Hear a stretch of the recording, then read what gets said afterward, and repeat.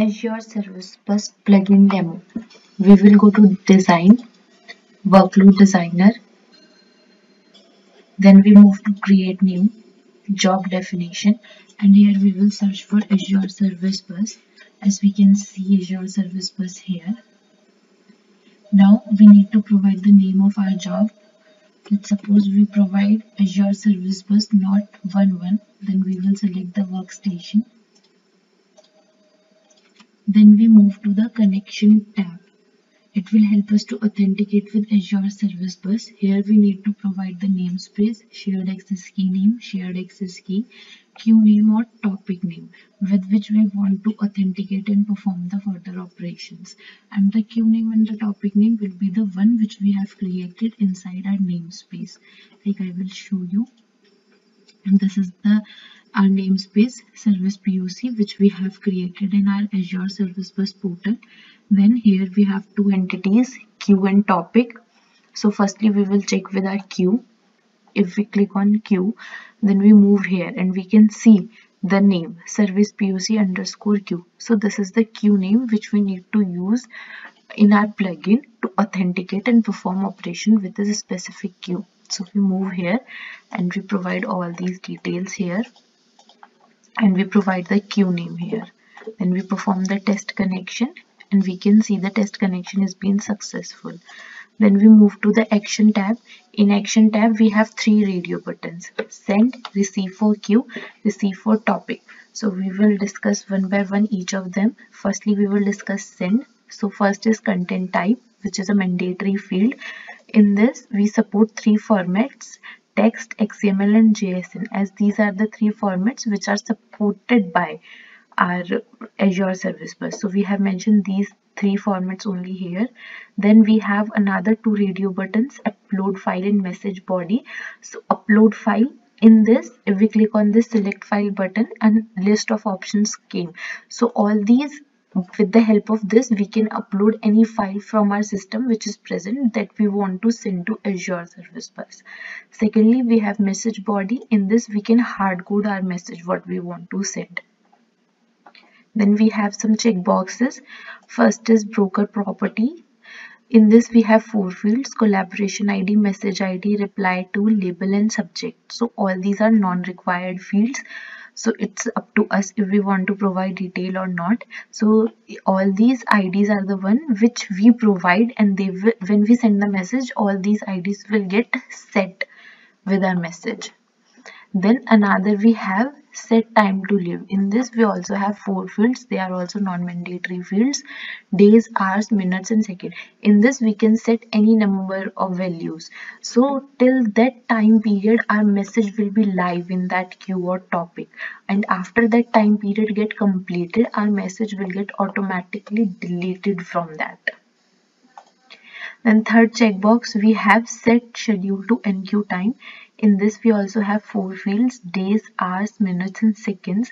So all these are also non-required fields. So in this we can provide any value, and till that time period our message will be in scheduled state. After that time period get passes on, our message will become active and you can read that message. Then fourth we have this custom property. In this we have two fields: key and value. All these both are also non-required field. So with the help of this we can set a key value pair for our message while we are sending. Then we have repeat send.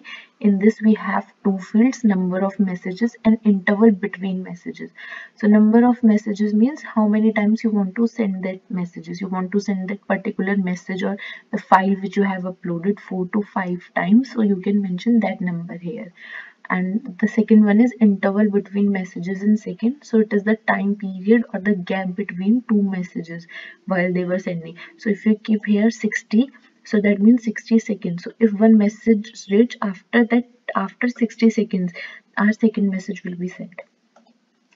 Then last we have is save output to files. In this we have one field that is a required field: output file path. In this we can give the location of any file from our system. So whatever the result we get from Azure Service Bus, that will automatically get saved in this file.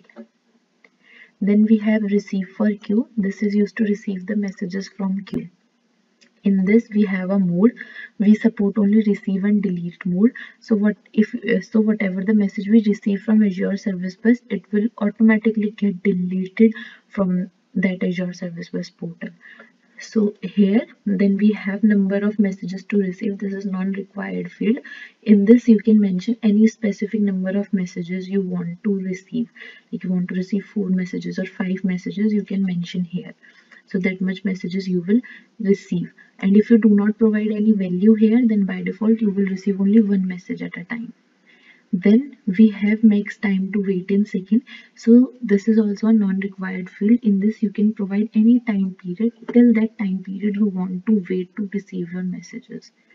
Then we have a checkbox, save output to file. Here you can give the path of any location, file location from your system, and all the messages which you have received automatically get saved in that file.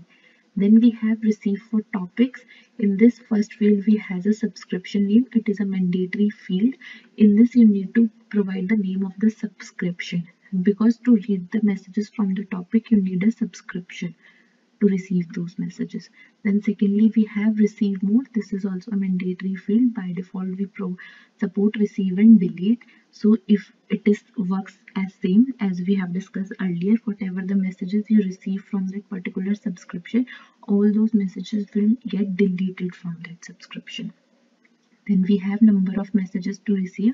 Here you can mention any number of messages which you want to receive from that subscription. And if you do not provide any specific number here, by default it will receive only 1 message at a time. Then lastly we have this max time to wait in seconds. It is also a non-required field. So here you can mention any time period till that time period you want to wait in that subscription to receive the messages. Then lastly we have a save output to files. In this we have a mandatory field, output file path. Similarly you can give the location of any file from your system, and whatever the messages you have received from Azure Service Bus, that will automatically get saved in this file. So we will have a demo with this. Firstly we will try with send. So we will hard code the value.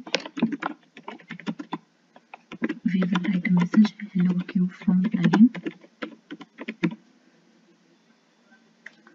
We are only sending the required fields.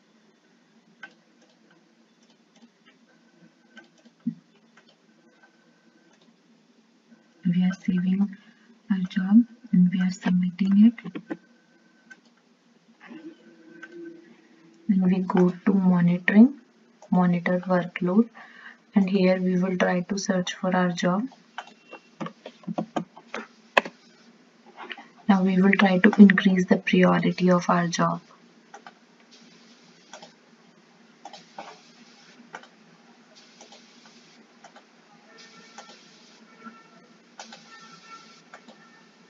The job has been successful. That means whatever the message we are trying to send is successfully sent to Azure Service Bus queue. We can also check here.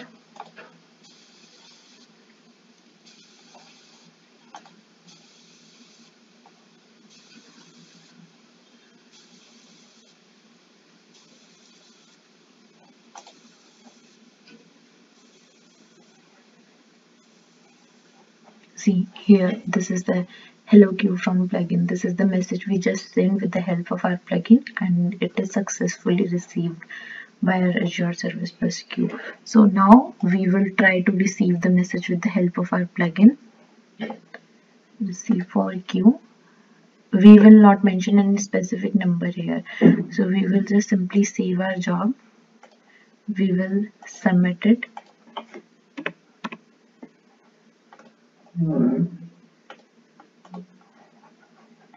Now we will go to monitoring, monitor workload. Similarly, we will try to find for our job.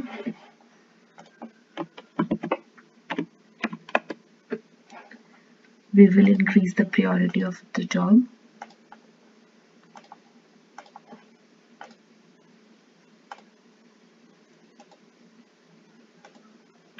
The job has been successful. That means it has successfully fetched all the messages from the queue. So we will check here in the queue. See, we have not mentioned any specific number here, so by default it will receive only one message at a time. So earlier there were 5 messages present, so now it is being received and deleted from here. So that's why only 4 messages are being available here. See, the first message has gone because it is acknowledged by our plugin, and we have mentioned receive and delete. That's why it is being received there and deleted from here. So similarly, we will try with the help of topic. Here we will mention the topic name. So the topic name will be same which we have created inside Azure Service Bus namespace. I will show you. So if we go to this topic, so see, this is the topic name. This is the same topic name which we have mentioned inside our plugin name. We will do test connection. The test connection has been successful. Now we will try to send the message with the help of plugin to the topic. We will send the message hello topic from plugin, and here also we are providing only mandatory fields. So we will save this job, submit it. It is been saved and submitted. So we will move to monitoring, monitor workload.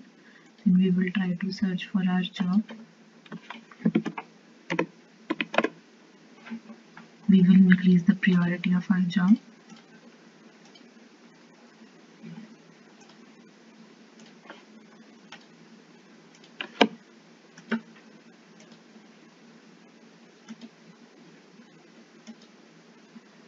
The job in B is successful. That means the message has been successfully sent to our topic inside. So to receive the message, we need to use the subscription here. So see, this is our subscription. We will go inside it and we will try to fetch the message.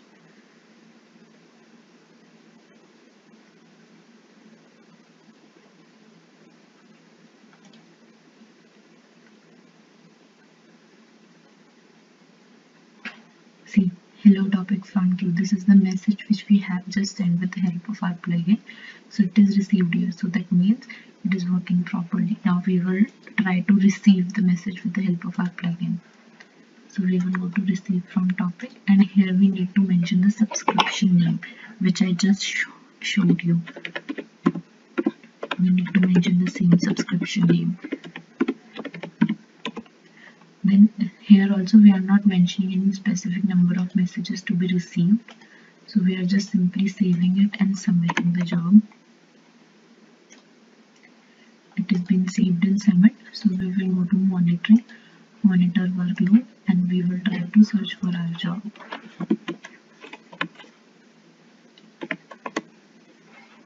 Here it is. We will increase its priority.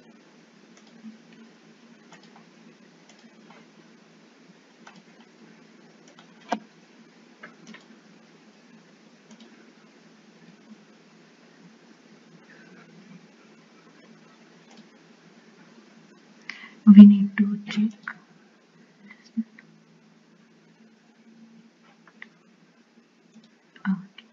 I think we have mentioned the wrong subscription name. We need to check this. See, if we provide the wrong subscription name, the message will not be received and the job will get failed. So we need to provide here like this. This is the correct subscription name. We can see here. This is topic 1 underscore subscription 1. So we need to provide the subscription name here. So we will again try to save this job, submit it. Now we will again go to monitoring, monitor workload. We will try to search for our job. We will increase its priority.